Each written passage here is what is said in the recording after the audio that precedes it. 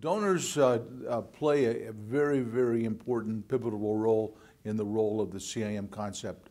Again, the money. When we started this idea. There was a spinoff again of the RMC idea back in the early '90s.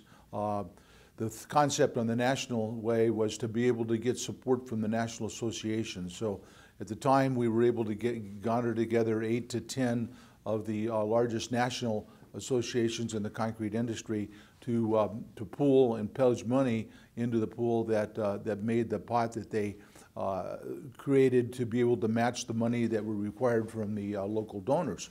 So as time went on, that commitment ended, and the auction took the place at the national level. The agreement we have with the National Steering Committee is the activity to develop and build donors is responsible of the local patrons group. So the local patrons group gathers together their folks together, and they make pledges and make donations to the local patrons group throughout the country, and that creates some money that matches the national money.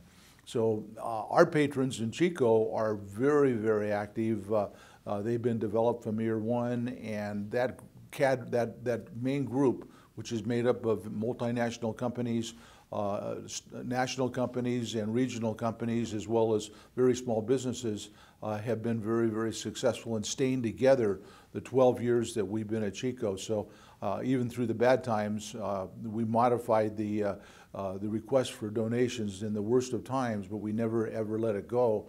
And now that things are better, they've increased again. So to finish what we're doing, not only do we need to keep these basic donors together, which we're doing, and they have such interest right now, such significant interest, because they want our graduates more than any time ever in the past. And so they see the value of their donations coming towards us. In addition to company donors, at Chico, we developed a cadre of individual donors. I have 26 individuals, including myself, that donate an average of $1,000 a year to our CIM program, and we've had a couple of very generous donors that have donated as much as $15,000 as a gift. I had a call yesterday from a father of one of our donors that is getting older and in his estate planning. He just gave us $10,000 to put towards our lab fund. So we need to grow our donor base because the need for doing what we're doing is becoming more important, not just completing, in our case, the lab facility, but we have other aspirations as time goes on. We'd like to be able to get to a point where we can consider making the decision to endow the chair of our program. Endowing a chair of a particular program, particularly in an engineering school, is extremely important. It brings not only, it primarily brings great prestige to the office of the chair.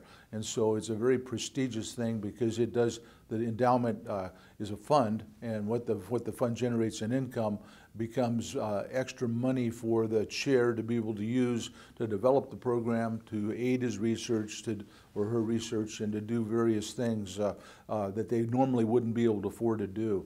The idea of being able to do that and having an endowed chair in charge of our programs also helps you in hiring. It helps to attract better quality and of professors that want to be your leadership, and that's something else. It's not real easy to go out and hire somebody to teach concrete industry management, which is a management program, a management degree with a very strong emphasis in concrete technology and methods. And so it's quite interesting that typically the teacher that becomes our professors are generally civil engineers.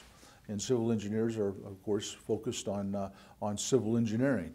But so we really need to be, there's no such thing as a concrete industry management person out there that we can hire, so we have to be able to find people. So donors are very important.